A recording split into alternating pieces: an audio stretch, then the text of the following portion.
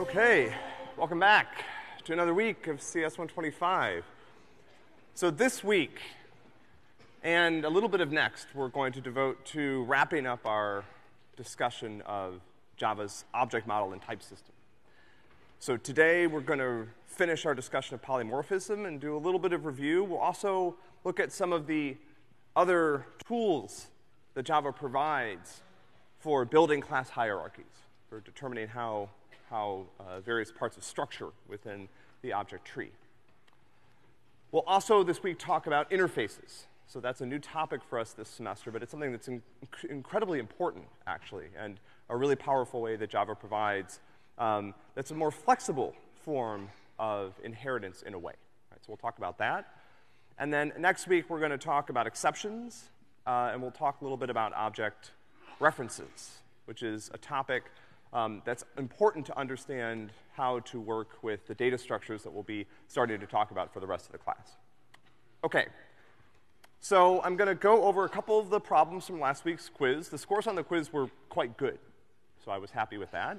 But a couple of multiple choice problems threw people off a little bit, so this was one of them. It's a question about constructor overloading. So here's an example of my dog class. It provides 3 constructors. One takes no arguments, the second takes a string, then the third takes a double.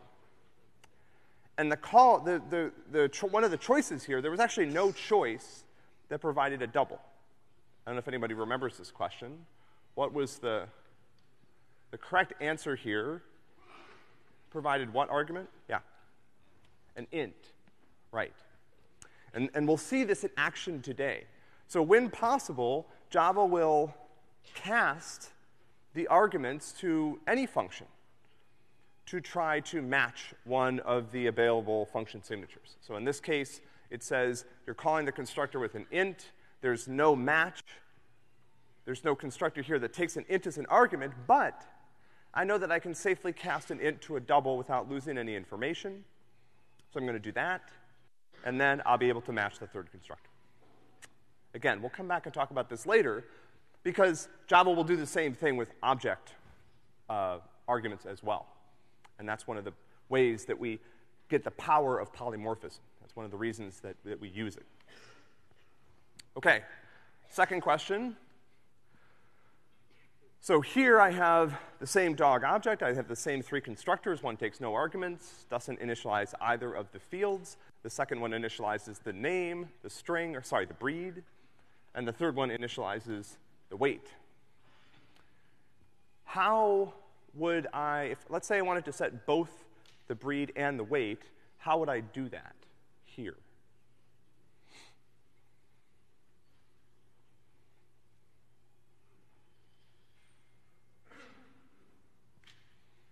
There's no constructor that does both of that for me, so how do I accomplish it?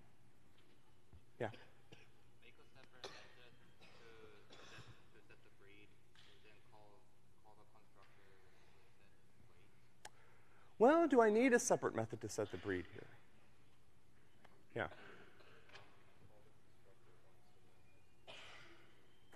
Yeah, so neither breed or weight is marked private here. And so I can set either one of them directly. So there's a couple ways to do this. I can actually use any of the constructors that I have. I can use the empty constructor, and I can set both manually, or I can use either one of the other constructors and then set the other field. What I can't do is I can't call the constructor twice. So that was one of the things that this question was designed to get at. I can only call a constructor once. Once I have an object, an instance of a class, I can't then call another constructor. Internally, the constructor can call another constructor using super.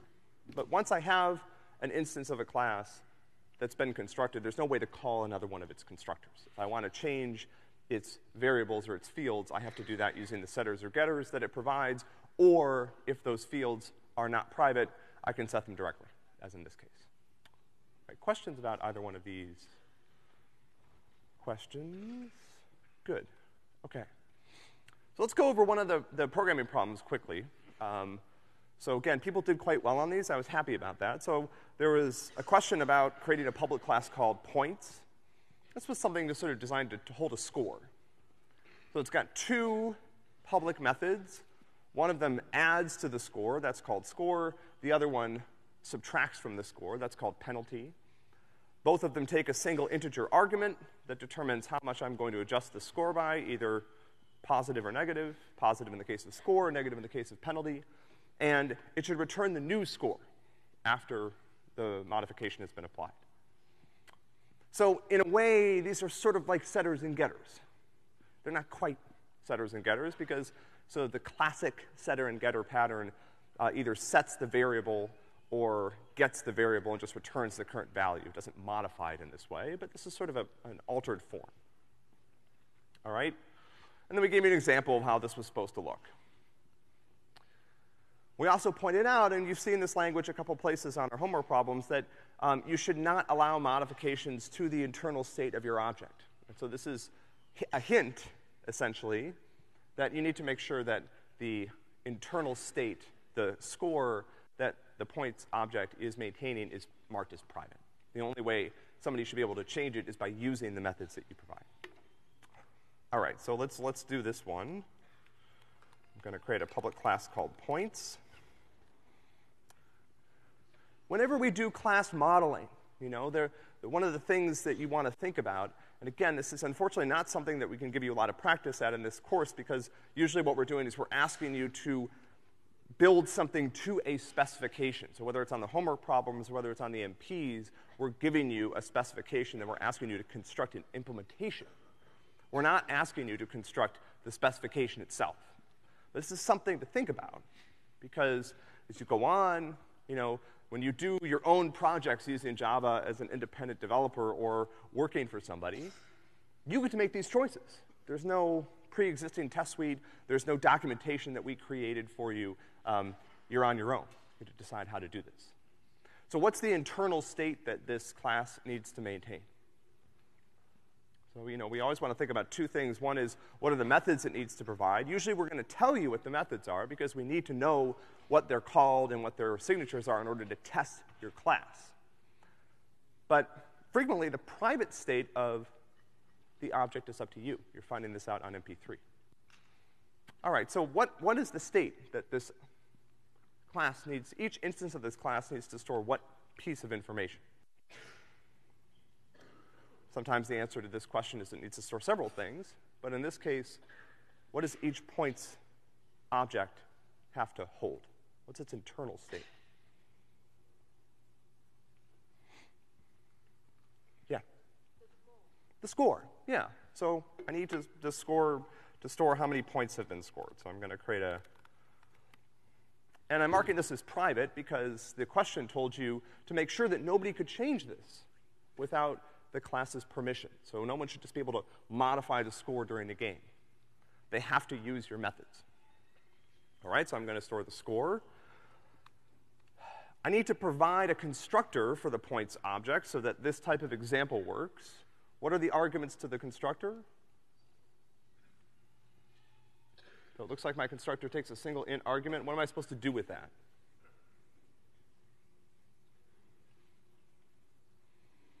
You guys are low energy today. Is it because it's warm outside? Yeah.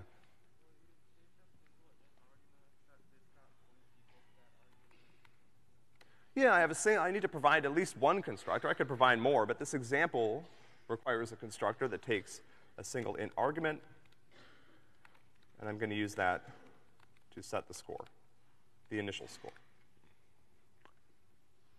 All right, and now I've got my two methods. And these methods really provide what we sometimes refer to and what we'll talk about later this week as the public interface to the class, to instances of this type of object. So again, if you think to MP3, what we've provided in the documentation is how we're going to use your object. We haven't told you what you need to do internally in order to get those methods to work. That's up to you. But in this case, we told you that you need to provide two methods. The first one, they both return an int. So the first one we called score. And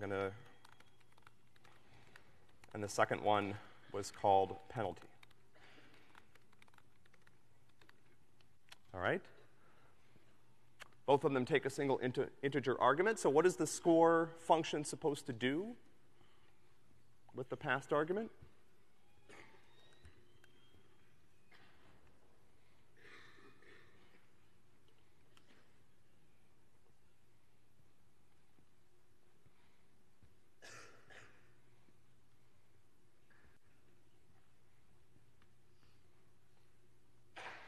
Someone who hasn't contributed yet today. Yeah. Yeah. Score says you scored some points, so I'm going to update my score internally to reflect that, and then I'm supposed to return the current score. Same thing with penalty. So, except penalty is going to remove points from my score. So I'm going to do a decrement, and then I'm going to return the current score. That's it.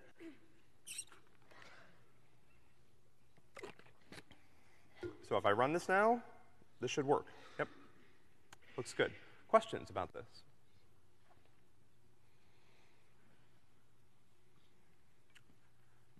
So just as a little bit of review, what's going to change here if I do this?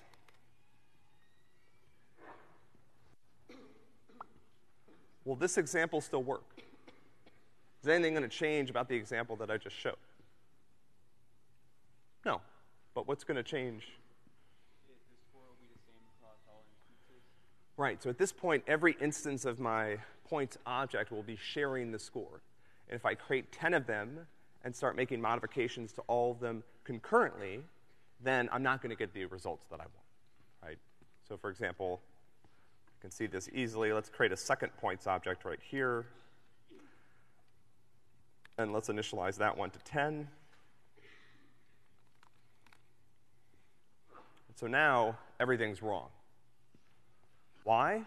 Because when the second constructor runs on line 18, it changes the value of points that all of the instances of the point object are sharing to be 10. And then all of the calculations for the first point object are incorrect. If I take the static keyword off here, then things are going to work the way I expect. Okay, good. Any questions about this before we go on? All right. So what I'm going to do today is actually spend most of the lecture talking about some of the same things we talked about on Friday. It's not because I don't have other things that we're going to talk about this semester. We have plenty of stuff. It's because these topics are important. They're also sort of subtle. This is one of the first places where we're starting to see some interesting conceptual material. This is less mechanical. This has more to do with design. And so some of the reasons behind why Java supports polymorphism can be hard to understand at first. And so today we'll go back, we'll talk a little bit about what polymorphism is, and then we'll talk a little bit about why. What is it for? What does it allow me to do? And what are some of the trade-offs involved? So you remember in Java, every class has a single parent. In some ways, this is a limitation to Java's type system. It's also something that we'll come back and talk about when we talk about interfaces, because interfaces allow us to implement a kind of inheritance that isn't limited by this tree-based structure.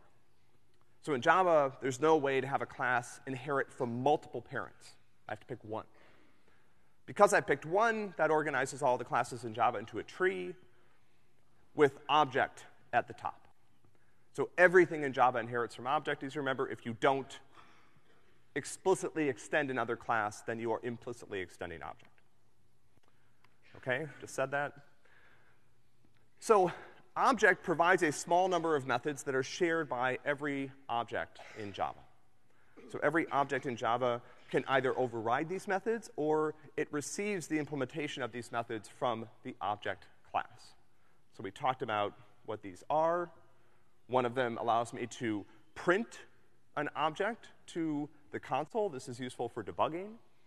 A second one allows me to compare any two objects to see if they are the same. And the third one allows me to retrieve a small representation, unique representation of that object. It's called a hash code. Again, we'll come back and talk about why that's useful in a month or so. So all objects in Java provide at least these methods. And like I mentioned, there's maybe like half a dozen more of these that aren't interesting for our purposes. So every Java object provides these. Even if I create an empty object that just inherits, even if I create an empty class that just inherits from object, it still receives these methods. As I go down the tree, what descendants do is they typically add methods. Remember, there's no way to remove methods in Java. I can't say, I don't want to implement equals. Either you implement equals, in which case you can do it your way, or you receive somebody else's implementation, your parents' implementation, your parents' parents' implementation, or if you go all the way up to the top, you get the object default implementation of equals. So there's no choice. You either override it and provide your own way of doing it that's appropriate to your class, or you get somebody else's implementation. But there's no way to say, I don't want that. I don't want you to be able to call equals on me. I can call equals on any object in Java. Doesn't matter whether you provide an implementation for it or not.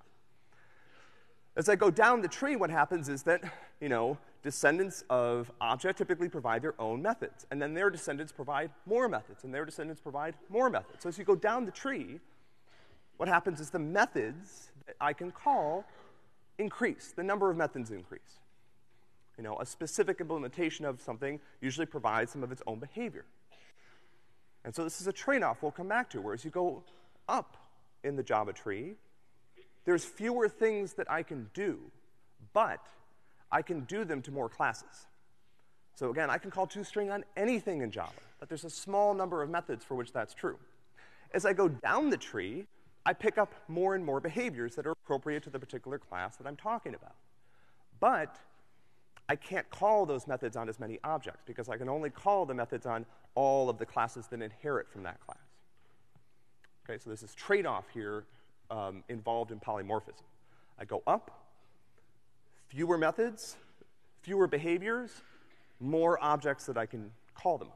As I go down, more methods, more behaviors, specific to whatever I'm doing with my program, but fewer objects that I can call them on. So like I said, typically what I want to do is I want to override some of these default methods. And I can do this with methods that I inherit from object. I can also do this for methods that I inherit from any of my ancestors. I'm always allowed to provide my own implementation of that method if I want. And when Java tries to resolve this, it'll start with my class. It'll say, do you provide a method that matches the type signature? If the answer is yes, it gets used. If the answer is no, it looks in my parent. And it keeps doing this until either it finds a method that matches, at which point it stops and uses that, or it gets all the way to object, and if object provides it, I'm good. If object doesn't, then the method call fails. All right, good. So this was our example, and again, this is not a particularly interesting example to start with, but one thing I'll point out, like I just said, is that even an empty class will still provide a certain small set of methods. So I can call toString on this empty class. I have this silly class hierarchy I've created. It's very linear. And none of these classes has provided toString, but I can still use it. I can also use equals. So we can replace this with equals. I'll try equals with null, and that returns false. So again, nobody has provided this equals method for me. It's provided by object. Just for completeness, let's look at the last one that object provides, which is hash code. Okay. What is that? Probably the memory address of this object. Again, it's not something that I provided. Okay, so let's see how this works in action, and let's use equals. So equals, the type signature of equals is that it returns a Boolean, and it takes an object to compare with. That's the type signature of the equals method. So equals returns whether or not the two objects are equal, and what I pass it is another object to compare against. I can provide an extremely simple implementation of equals that returns true. It's not necessarily that useful. Hold on a sec. But let's try it. Let's call it with null. What did I do wrong here? Oh. Sorry, I need to give it a name. Yeah, Jeremy. Yeah. So now I'm not using the default implementation of equals anymore. So you can imagine, so let's see here. Let's do this.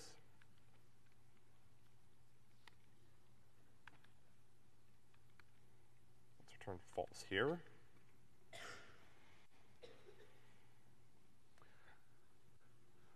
So even with this simple example, what you can imagine here is that these subclasses of dog may provide their own definitions of equality. So for example, my sweet old dog might have an int called sweetness level, determines how sweet the dog is. And it might say that two dogs are equal if, and well, I need to do some more complicated things. I'm not going to do this example. This is not a good one. We'll come back to this. Let's see here. Let's do this. Let's define some custom methods here. Say return woof. Get rid of this guy. And then string speak. The sweet old dog doesn't bark as loud. That must be all caps. Yeah, it's an old dog.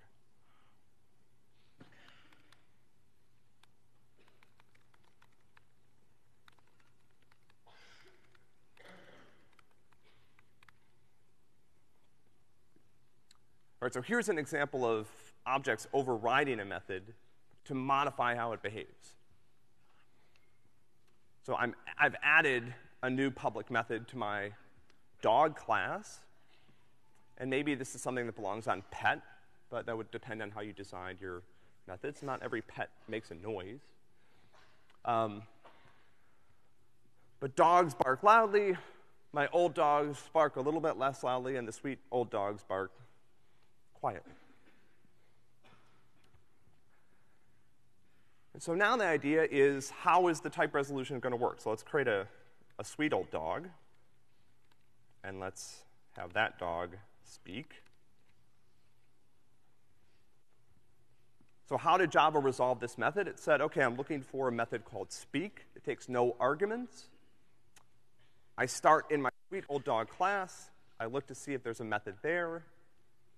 The method does exist, and so that's the one I use. If instead I created a reference, if I created an old dog object here, sorry. Now I start at the old dog's speak method. If I remove this method, what's going to happen?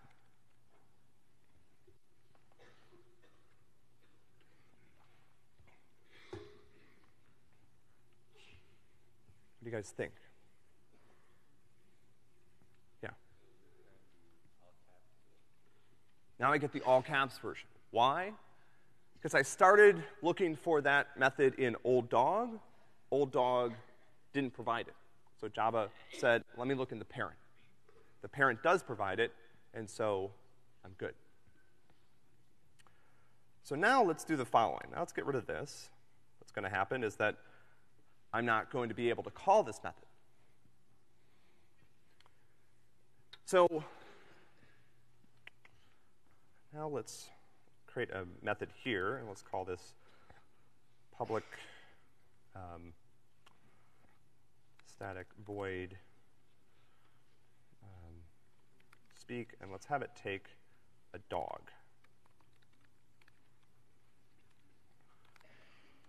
Okay. Now, instead of calling it directly, I'm going to call my method. I'm going to pass it choo-choo. So is this going to work? What's going to happen if I try to run this code? So what have I done? I've just made a small change here. I've created a static method on my example class that takes an object of type dog and tries to call a speak method on that. Is that going to work, given this class hierarchy?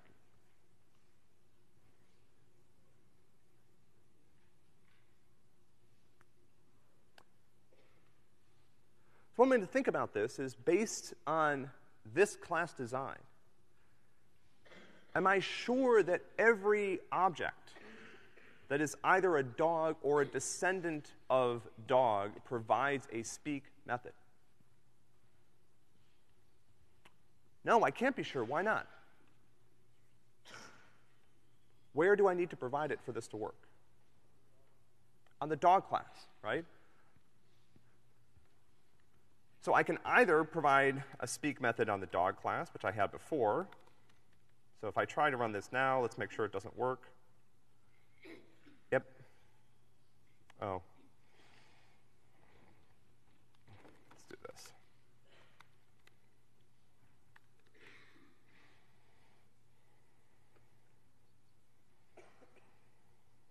Oh. Ah, sorry. Let's call this. Right, so now I'm getting a compiler error, and the compiler error is when I try to call speak on the dog class, because it doesn't provide that. So there's two ways to fix this problem. One way is to change the signature of this to take a sweet old dog. At that point, so again, remember, if we go down the hierarchy, typically we pick up new behaviors. So the idea is whoever designed this animal hierarchy didn't provide a speak method for all dogs. It only provided a speak method for sweet old dogs. Apparently that's something that they only learn to do once they get old and sweet.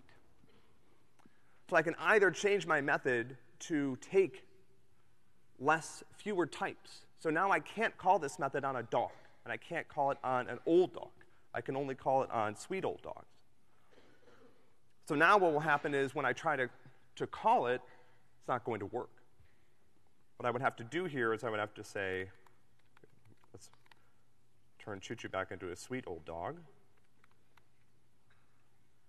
Now it works.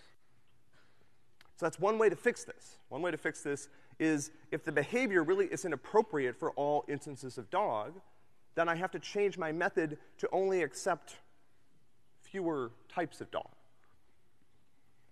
If I created let's create a example just keeps getting dumber and dumber. So let's create another class called really sweet old dog that extends sweet old dog. Now, if I change Choo Choo into a really sweet old dog, I'm not sure he's really at that stage yet, but will this work?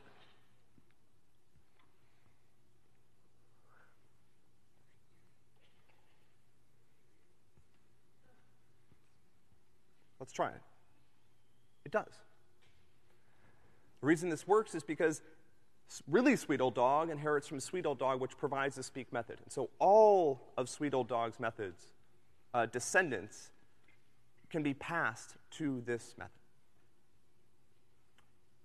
Questions about this before we go on? It's really important to understand. This is not the last example of it that we'll do. Okay. So what we've been experimenting with is this idea of polymorphism, right? So Choo Choo that I create on line 15 is not a sweet old dog. He's a really sweet old dog. But when I pass Choo Choo to the speak function that I've defined in my example class, it takes a sweet old dog. So what happens is, during this function call, my really sweet old dog instance behaves like a sweet old dog. And the reason that it can do this is because it descends from sweet old dog. So I can replace a class with any of its descendants, and this function should still work. And the reason is that all of those descendants inherit any of the behaviors that I provided for that class. They may change how they work. So again, I can override my speak function here, and I can have it do something else.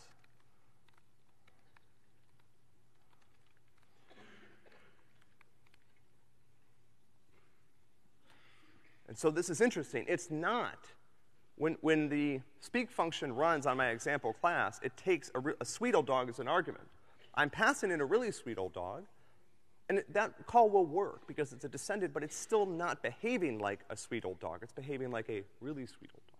So it doesn't lose its inherent nature, but it can be substituted for the sweet old dog. So again, we'll come back and talk about interfaces later in the week, right? But this is an instance of what we call in Java subtype polymorphism. So every object in Java, like we said, except for the object, is actually an instance of at least two types, itself and object.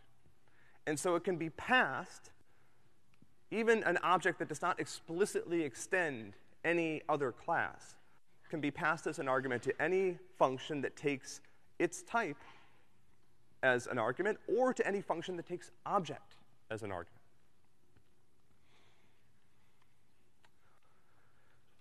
The reason for this is that Java will upcast things automatically for you. Okay, we've just been seeing this, right?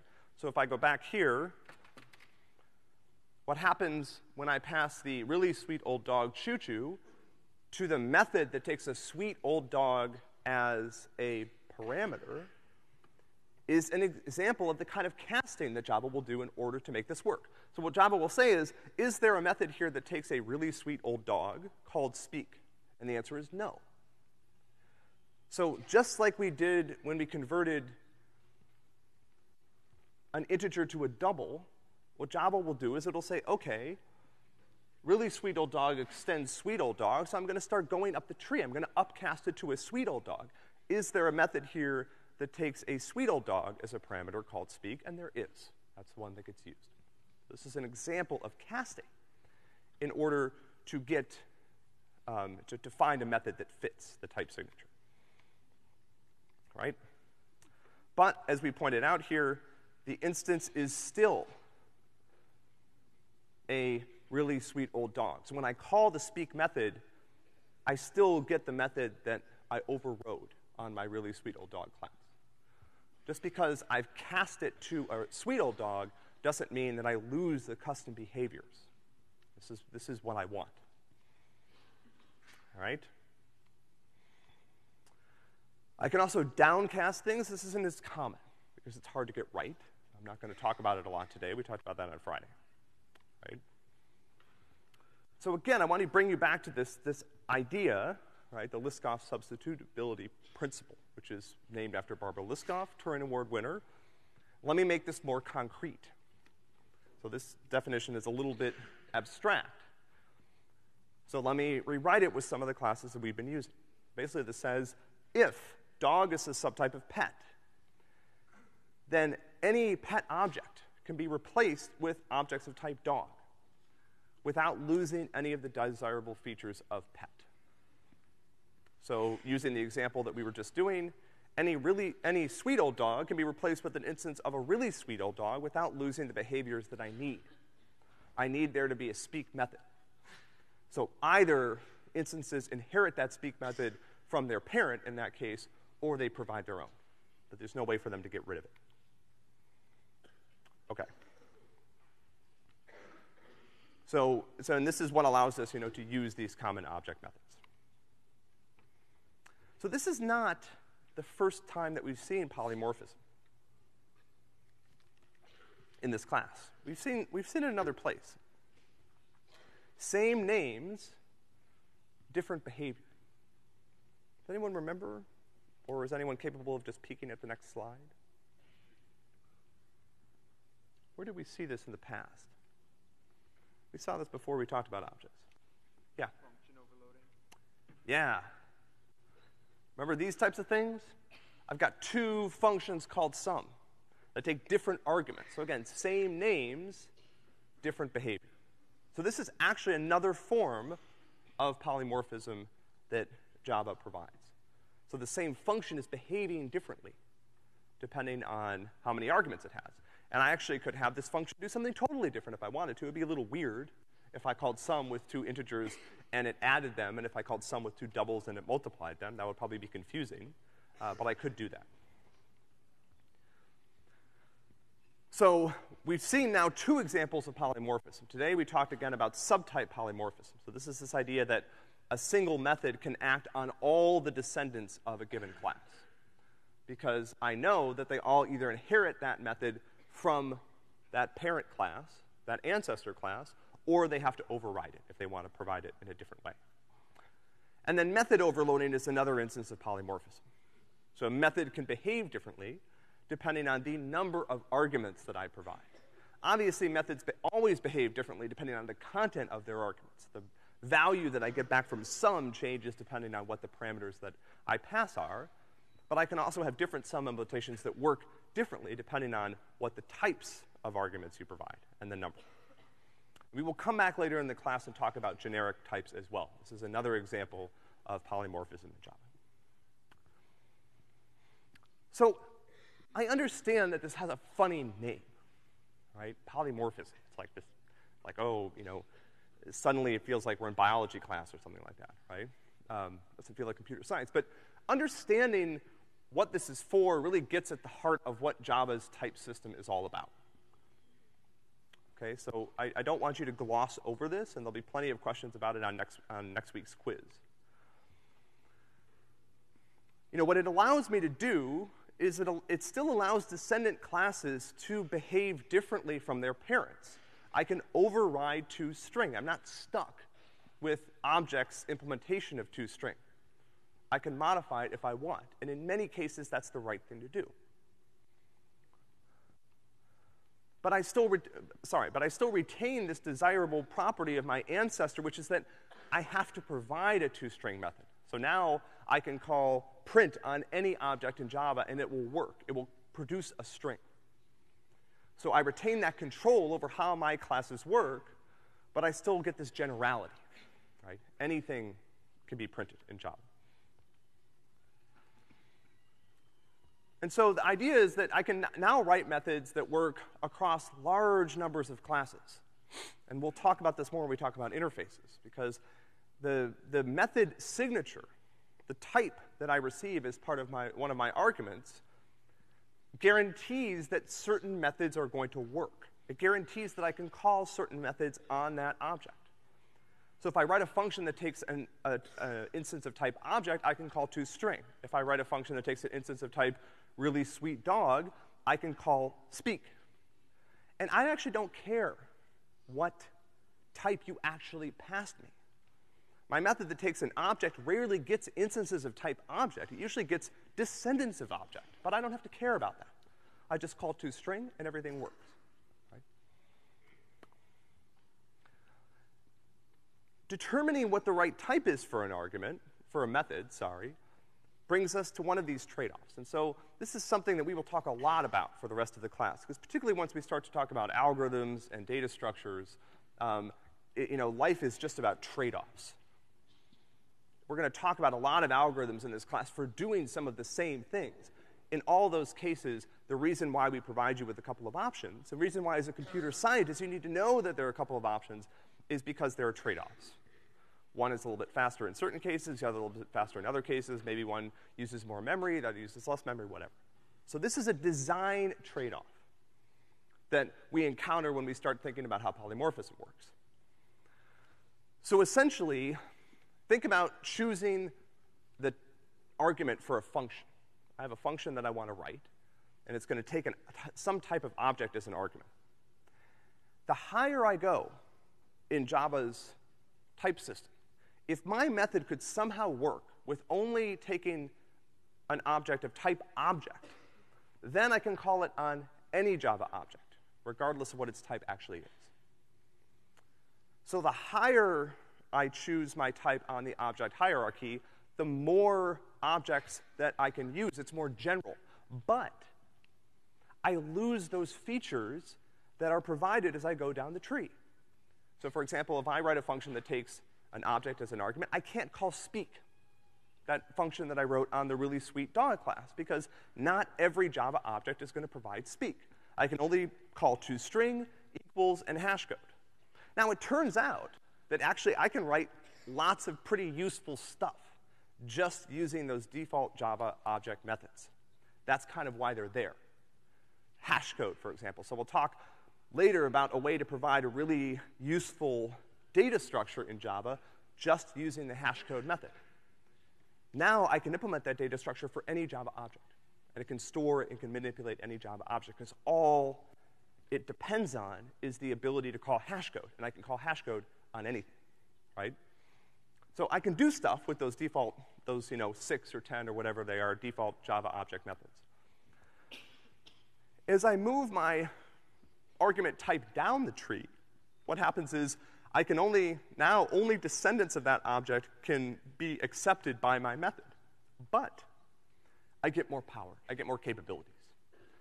So I can assume that the object provides more methods because I'm lower on the hierarchy. So again, as I go up the Java hierarchy, I lose methods, but I gain generality. There's more and more classes that can now be provided as an argument to this method.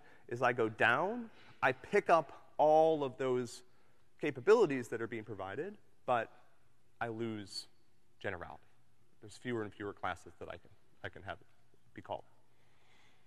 Okay, so we've done a fair amount with this example already, so I'm not going to go back and beat it like a dead horse, right? Like a dead animal. But in this case, so for example, you can see my animal class, that's the parent of pets and everything else, provides this function called animal info. Now every descendant of animal provides animal info. My pet class provides something called pet info. Now every descendant of pet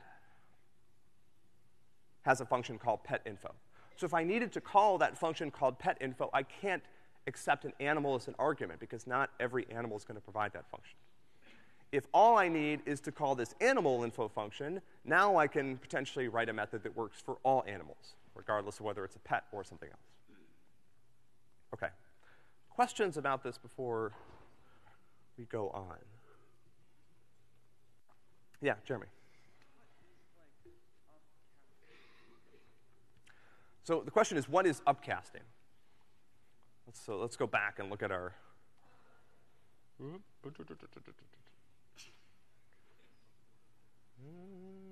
Where's my... Right. So upcasting is casting an object to one of its ancestors. So what happens here is choo-choo that I've created on line 19 is an object of type really sweet old dog. Hope we all agree on that.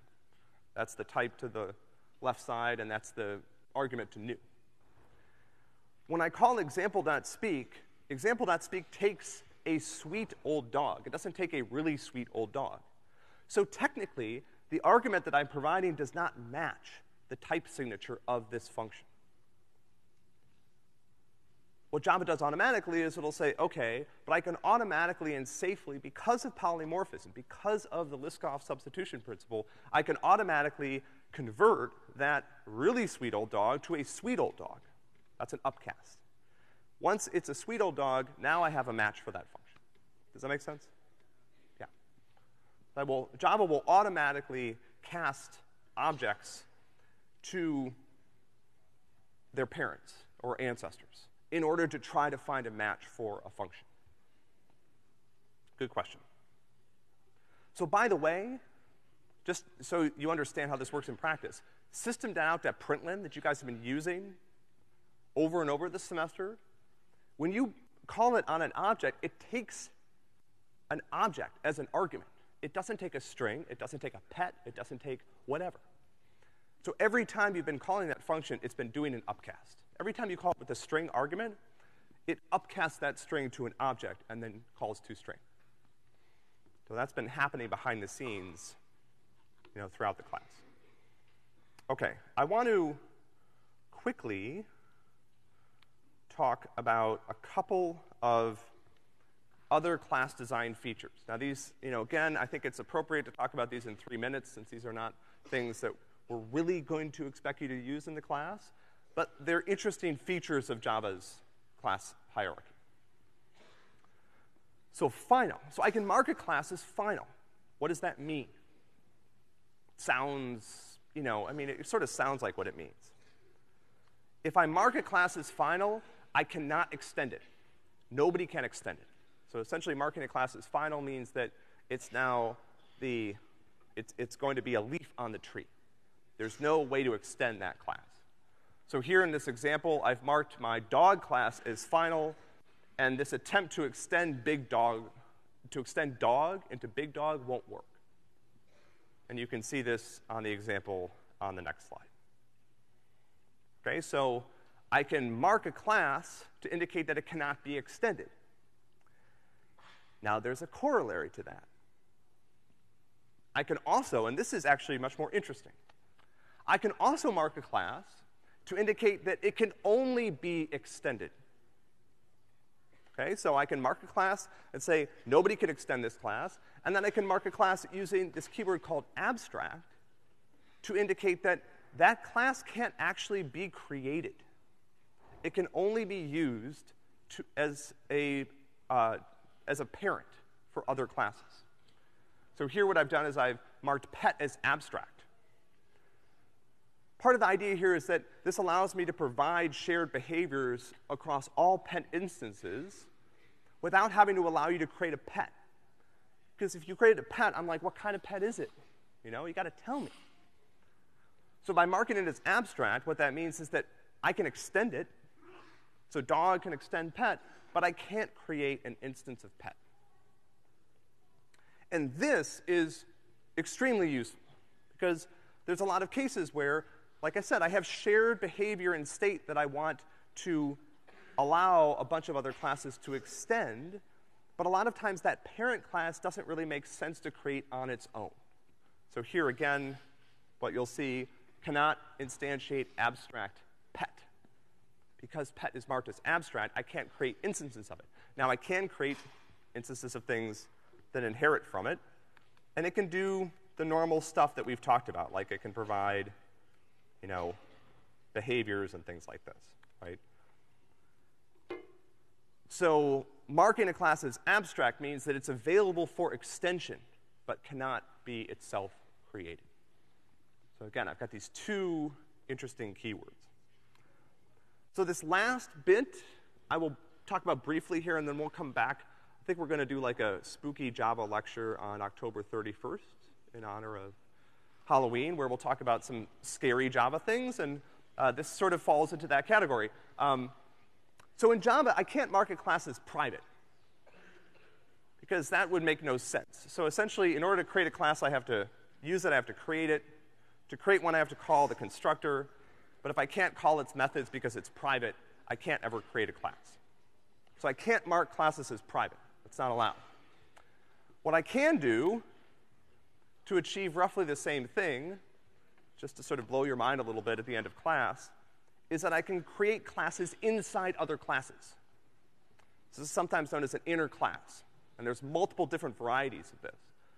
So here what I'm doing is that my class dog is public. It's created an inner class called dog food. That class behaves very much the same way as all the other Java classes we've created, except for the fact that it can't be used outside of the dog class. Okay, so we will come back, and I don't think I'm going to talk very much more about inner classes, but we'll talk a little bit about this when we talk about spooky Java stuff. So as a reminder, the early deadline for MB3 is today at 5. Please get to 40 points. I'm going to hold office hours today from 10 to 12 in my office. A reminder, we do not have class on Wednesday here. I may record a video lecture. If not, we won't have any new material for you. I will see you all on Friday. Have a great week.